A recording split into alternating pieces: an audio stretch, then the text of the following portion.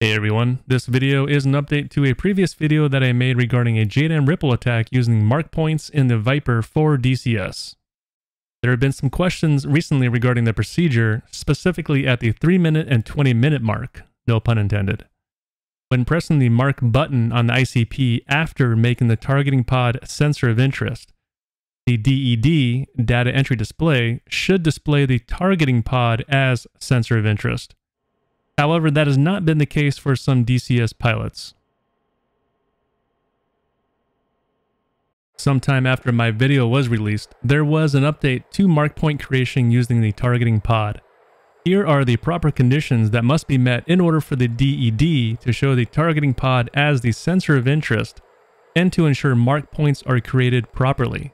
The master mode is in nav or air-to-ground mode. The targeting pod is in air-to-ground mode. The targeting pod is the sensor of interest and is in point track mode / ground stabilized. The key is point track mode or ground stabilized. In my previous video, it shows the targeting pod in area track. Simply press TMS up to switch to point track mode. Once these conditions are met, press the mark button on the ICP and the DED will show the targeting pod as sensor of interest for mark point creation.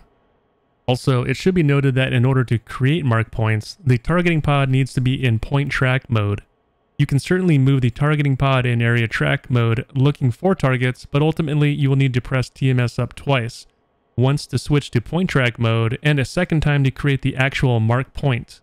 If you see the DED displaying a sensor of interest as anything other than the targeting pod, and it would likely be the HUD, which is expected, simply move the ICP data control switch, aka dauber, to the right / sequence. This will change the sensor of interest on the DED. Also, you will likely need to make the targeting pod sensor of interest on the MFD by pressing DMS down. I hope this clarifies the logic behind targeting pod mark point creation, ensuring a successful JDAM ripple attack.